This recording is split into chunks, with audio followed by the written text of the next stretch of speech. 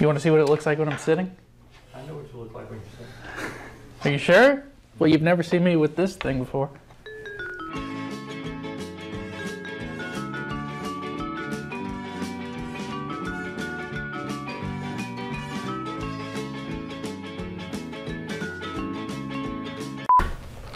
How's that look? Can you see that? What are you filming? I'm going to show people how to organize a conference call. Why would you do that standing up? Because why would I do it sitting down? Today I'm going to show you guys how to make a conference meeting or a meeting conference. Have we decided on what we're going to call this, Max? Many of you out there have been using something like GoToMeeting or something similar to GoToMeeting. But if you have Office 365, then you already have something that does GoToMeeting. So you could do things like a conference call where people on their phones can call into a number and be joined with you, or they can do a video call, or you can share your screen, or they can share their screen and you can see what's happening on each other's screens. And it's really easy to use. All you have to do is pick which application you prefer. I know a lot of people enjoy using Skype for Business. However, that is going to be merged into Teams temporarily.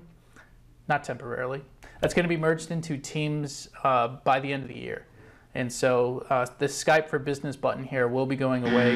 You'll just have the Teams option here. So to create a conference, instead of clicking on this new meeting button here, you'd click on one of these other icons. So if you're a Skype for Business person and you really want to use Skype, then click that. If you're one of those people who are using Teams like our company does, then you would click on New Teams Meeting. I'm just going to choose that one because it'll still be relevant in like a year. And so as you can see, as soon as I create that, it creates a toll-free number. So if your attendees don't have Teams or they don't want to participate via their computer, they could just dial into this conference call number, and then they would use their conference ID number to sign into the right conference. But let's say that someone does want to use their computer and they do want to take advantage of screen sharing and video calling and all that jazz. Even if they don't have Office 365, they can still join the meeting by clicking on the link here. So let me show you what that experience is like. You'll click join on the web, and it'll ask them to sign into a Microsoft account. Doesn't have to be an Office 365 account, but it does have to be a Microsoft account. This is really easy. I mean, I don't think it'll take more than, today to film. We are now going to demonstrate how to hold a meeting once you've created it, because it's not just about creating the meeting. You actually got to join it, and then you actually got to moderate it.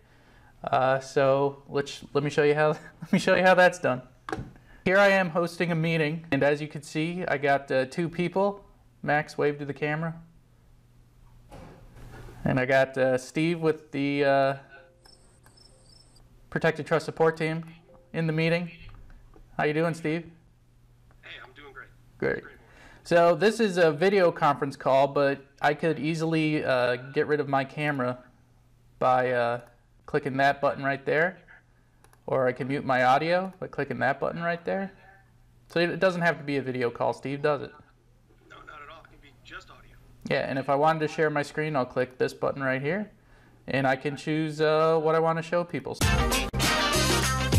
So when I'm done, I'll just click the button right here. And so that's how a meeting is done in Teams. Really easy to use. All right, that's probably good enough. All right, and cut.